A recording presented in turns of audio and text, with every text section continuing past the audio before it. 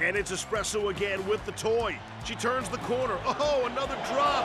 But boy, what a block downfield from Penelope. She takes out 2 defenders, Steve. See here, Gilbert and Cocoa Bean are in a great position to make the tackle on Espresso.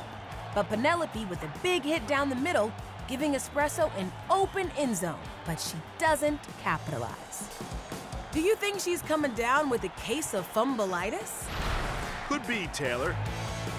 Cocoa Bean gets back into the field of play, picks up the loose toy, and she avoids the tackle by Penelope. Cocoa Bean regroups in her own end zone, and she is off to the races. Touchdown!